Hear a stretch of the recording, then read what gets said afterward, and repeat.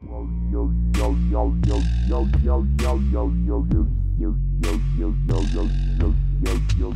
up everyone, it's Mr. Space Heater here. I'm here to do an Amiibo reveal. This is the first time I'm revealing one of my custom Amiibos here on YouTube. Now, I normally do my first reveals on Instagram. Usually my first ones go on to @Nintendo@Corner, and then I follow up with all the angles and everything on my Mr. Space Heater page. But I figured for this one, I wanted to do it right here because this one is the first of its kind for my creations. It's actually a 3-pack, and I've never done a 3-pack before, so this is really exciting. Came out just about as I had expected. There were a few hiccups, but there weren't a lot this time. I was very surprised. I thought this was going to go a lot worse, take a lot longer, and I really wanted to beat a certain date, and I beat my goal by 3 days. Heck yes, that's something. Because this is an upcoming game that these are based off of. So, without further ado, I would like to show you the Triforce Heroes 3-pack.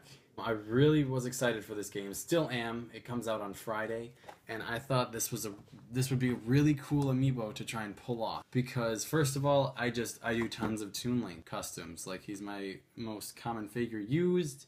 I just really like Toon Link. I just really like Link in general. I just really like Zelda. It's just easy for me to come up with ideas for those ones. Plus, they're so far for me the most enjoyable ones to paint. What I decided to do is, instead of just doing the regular green, red, or blue Toon Link and just leaving him in his regular clothes, that's too simple, that's too easy. Everyone's already done the 4 Swords custom, so it's the same exact idea, just with colored hair and one less figure. So instead I decided to up the ante, and I decided I was going to do costumes. That seemed like the best option because this game has so many costumes. In fact, that was the hardest part for me, was deciding which one to use. I was like, well, I could do simpler and get this done sooner, but then it wouldn't be as extravagant, or I could try and go above and beyond and do all like crazy costumes, full costumes. The dress was a fun one I wanted to do that I actually didn't, but I decided to go right in the middle. I started with Tingle. Doesn't have a whole lot of, outfit to be added to him. It's just like accessories and things like that, and the facial hair and stuff. So he's got his 2 balloons, which are tied in the back. Then he also just has like the clock and stuff, and then the huge sword, because they do have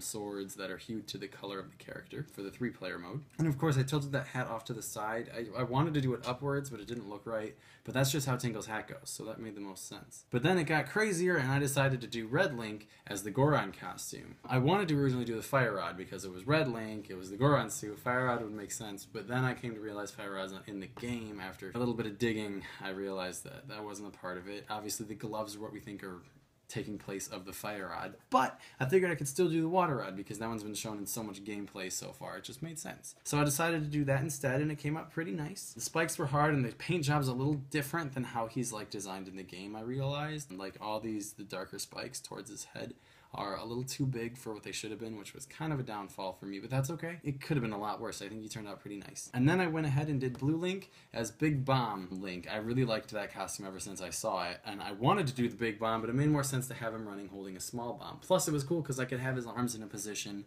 that aren't the same as him holding the rod or holding the sword. It was just a little bit different. So after I molded on the armor, I was able to stick the arm back on after disconnecting it to make it look like he was holding onto that bomb, which was pretty cool. Overall, I'm ecstatic about these. They're going to be available in my shop as a 3-pack as well as individuals. And you can even choose which costume you want him to be wearing and which Toon Link you want, whether you want the red, whether you want the green, or the blue. So it's not just these costumes, not just with these hair colors. It can be anything. It's all mix and match, all up to you when you do buy. The only thing that I think has a drawback from this, personally, as awesome as this is, there's 2% of me that goes, it's the same amiibo in each figure. So what I'm wondering is, if a 3-pack was an interest to anybody, on my Etsy I might be offering a chance where you can get the 3-pack and I will install different chips into each of the bases.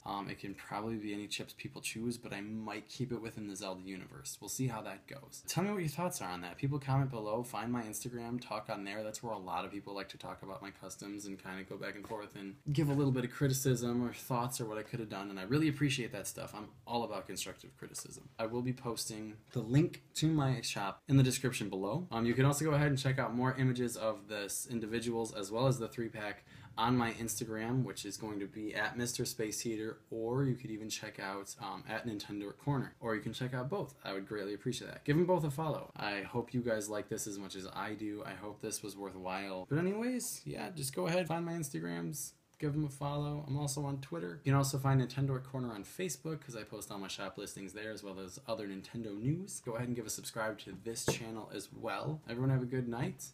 Happy gaming, happy hunting, and as always, keep keeping this community awesome.